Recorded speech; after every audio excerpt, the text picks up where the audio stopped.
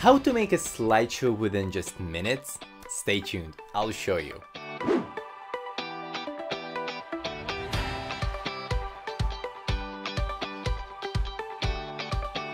Hi, I'm Dom from Wondershare UniConverter.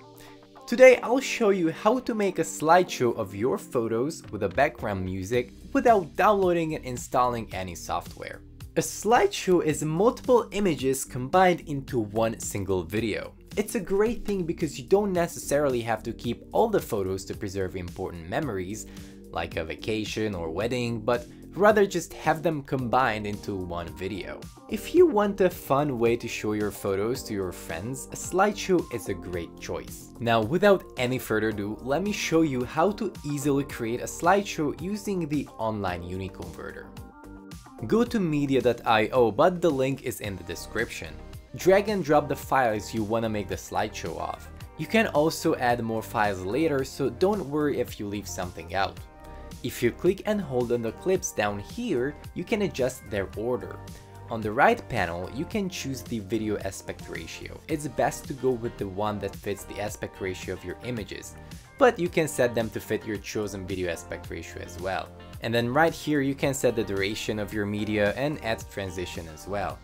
If you want a nice background music to make your slideshow even better, just click here and add your choice of music. If you only need a certain part of your music, you can trim it down and select your desired part.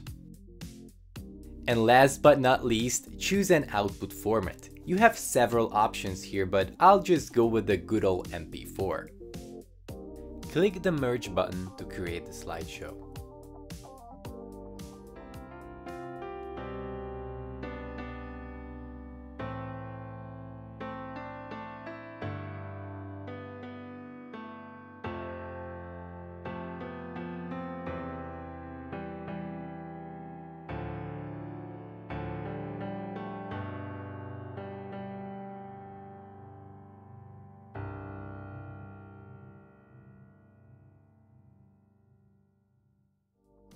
You can also use the online UniConverter to convert, merge, compress or mute video files, as well as change video speed, among many other features. Check out this playlist for more online UniConverter videos. If you found this video helpful, please make sure to give it a big thumbs up and subscribe to the channel for more tips and tricks on video related issues. And if you have any questions, please feel free to ask us in the comment section below. With that being said, thank you so much for watching, and I'm going to see you in the next video.